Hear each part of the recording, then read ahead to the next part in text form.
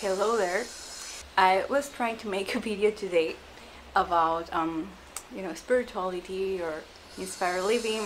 You notice it's super loud here. I live in a super loud street and you might relate. This is realness, super real life.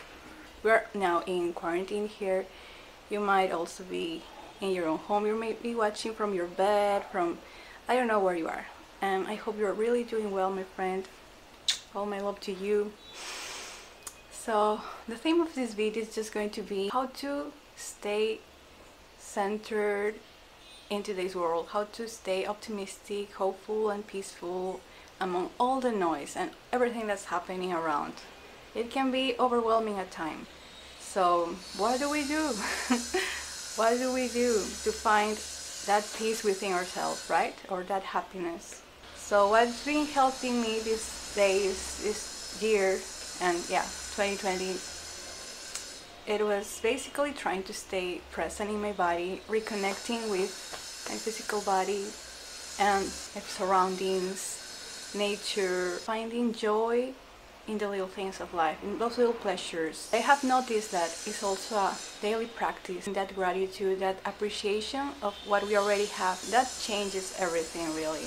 Another thing I would like to share today was about creating a sacred space at home, how to be happy at home. Did you know that the space you live in is an extension of your auric field and your energy body? That is why practices as decluttering or tidying up your home are so important and create an impact, a positive impact also in your psyche, in your emotions and your thoughts. And it's not that you're just reorganizing or cleansing the physical space, but you're also doing that for your energy body, as within, so without, and vice versa.